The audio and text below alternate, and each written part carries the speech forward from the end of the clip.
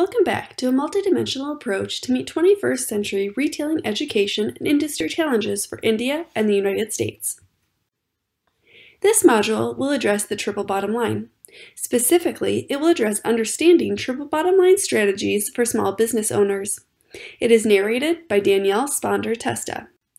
The module learning objectives include introduction to the triple bottom line, also referred to as TBL, differences between entrepreneurship and sustainable entrepreneurship, TBL and sustainable reporting, TBL scoring framework, which will also be illustrated, corporate examples of the triple bottom line, and small business examples of the triple bottom line.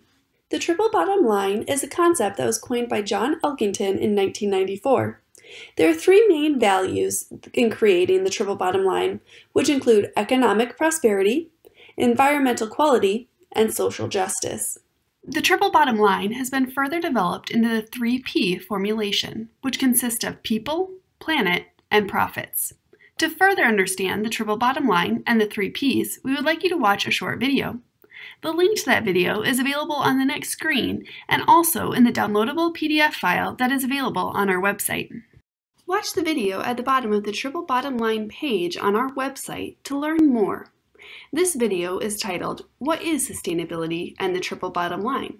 It can also be found on the YouTube link provided at the bottom of the screen here.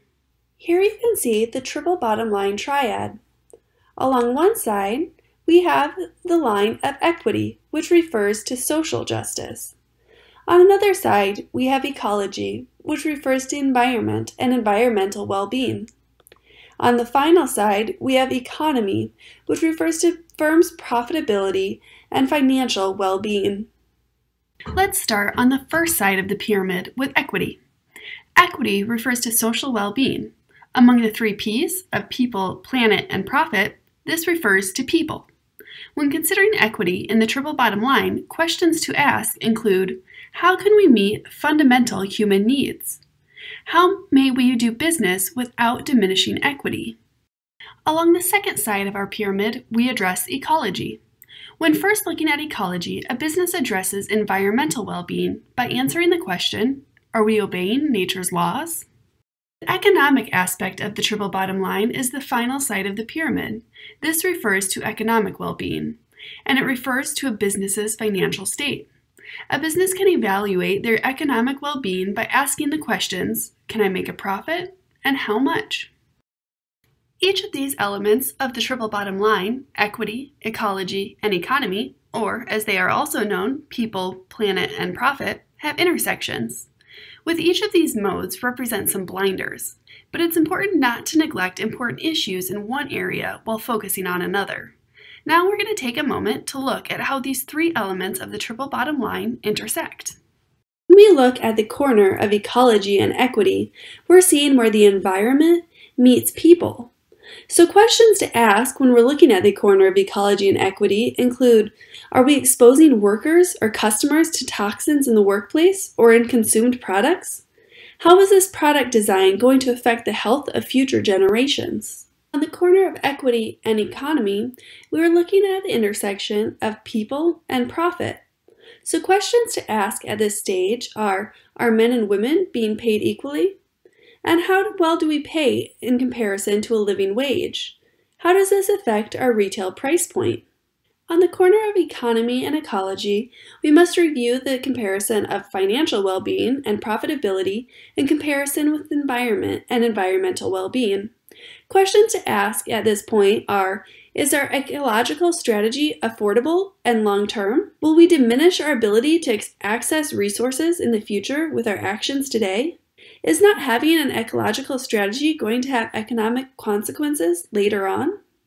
Now that you understand the triple bottom line and the 3Ps that play a role in the triple bottom line, let's look at the difference between entrepreneurship and sustainable entrepreneurship.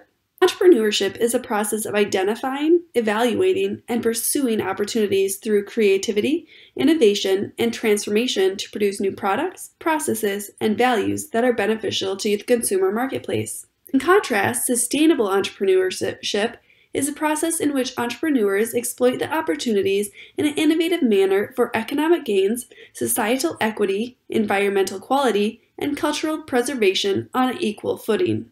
This is the revised triple bottom line model for sustainable entrepreneurship proposed by Majid & Co. in 2012. As you can see, economic, social, and ecological well-being are key elements of sustainability, but a fourth element has been added that considers culture and the cultural aspect in a sustainable context. The triple bottom line has been used as a tool or a device for sustainable reporting. Due to its ease in monitoring the effects of business activities on the three dimensions of the triple bottom line. As Elkington stated in 1997, at its narrowest, the term triple bottom line is used as a framework for measuring and reporting corporate performance against economic, social, and environmental parameters. Triple bottom line reporting, or TBLR, reflects a corporation's greater transparency and accountability in its public reporting, communication, and disclosure with regard to how the corporate entity performs in its environmental, social, and economic dimensions. Globally, there is increasing mandatory need for social auditing and corporate reporting on triple bottom line.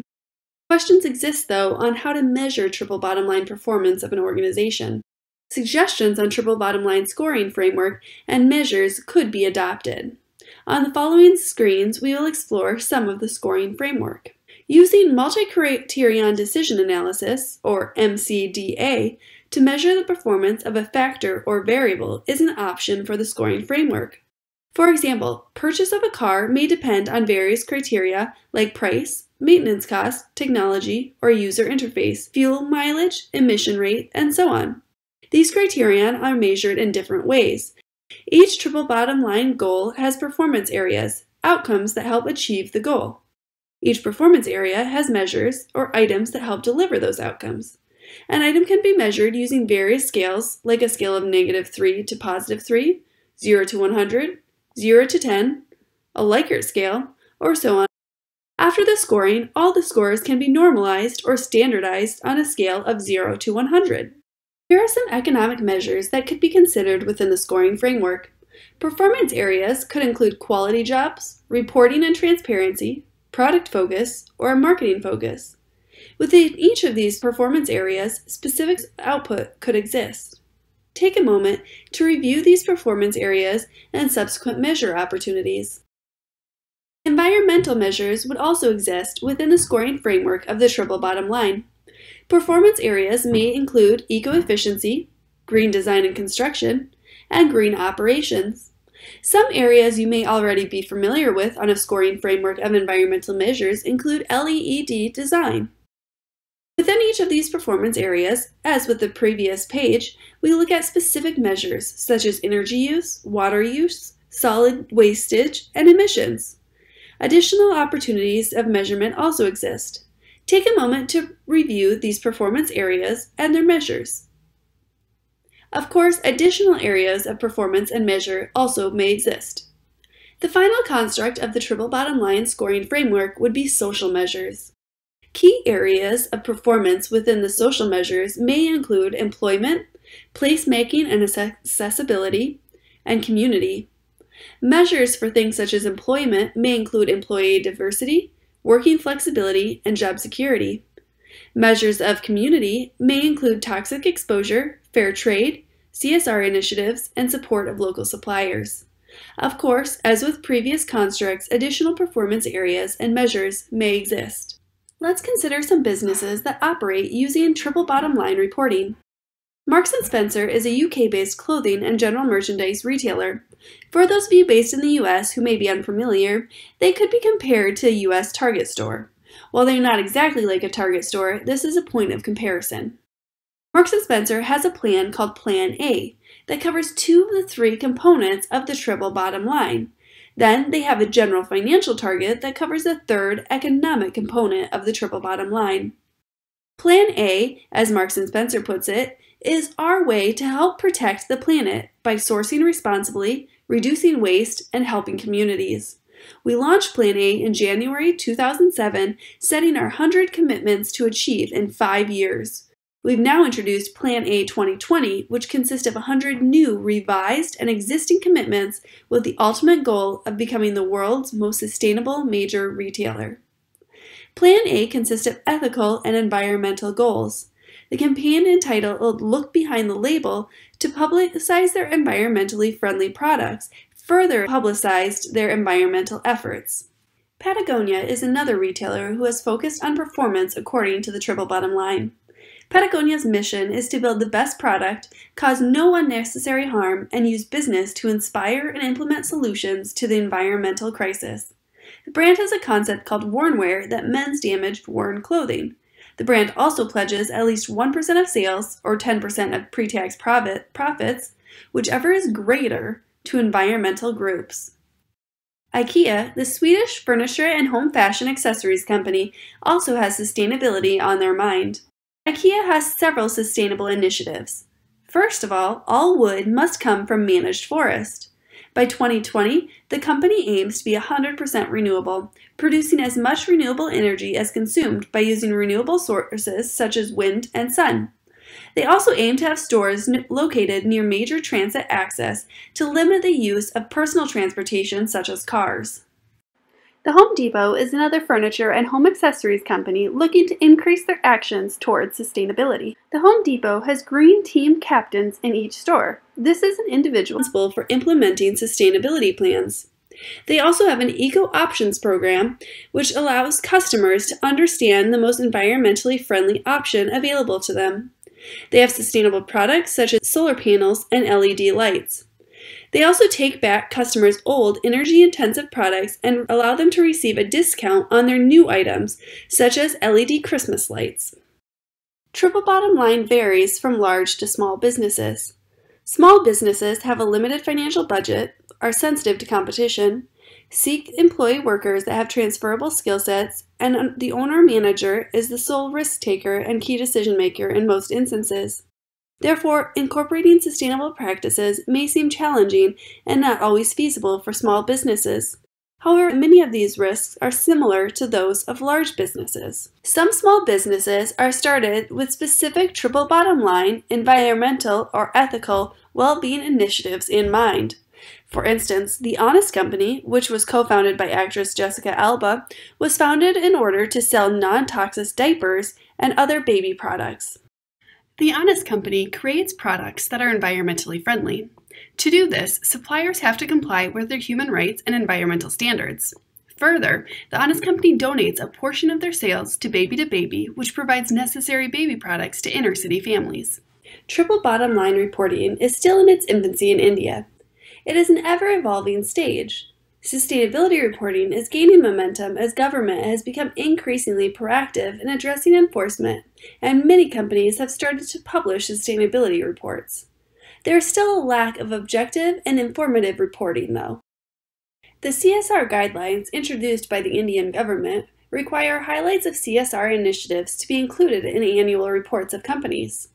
The Securities and Exchange Board of India, or the SEBI, announced a requirement for the top 500 companies listed on the Indian Stock Exchange to include business responsibility reporting in their annual reports. As you can see here, in recent years, India has shown a significant growth in the number of companies that engage in sustainability reporting as per the Global Reporting Index, GRI, standards. India still faces many major sustainability challenges. India, being the second largest populated country in the world, has issues of unemployment, poverty, and so on. The presence of a large number of factories for manufacturing makes India one of the leading carbon emission countries in the world.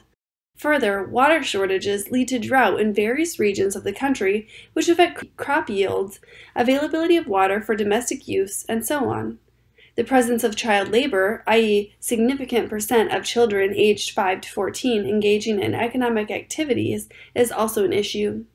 Poverty is an issue as well, with significant percent of the population of India earning less than $2 a day. Issues of access to clean water, sanitation, and electricity to the lower class is also a concern. Disparity of wealth distribution among the population exists, and sweatshops in which most of the factories with poor organizational standards exist.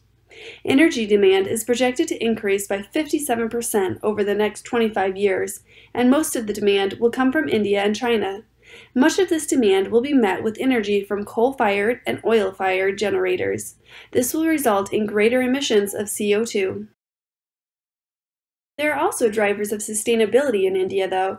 These include globalization and the intense media attention and scrutiny on CSR initiatives.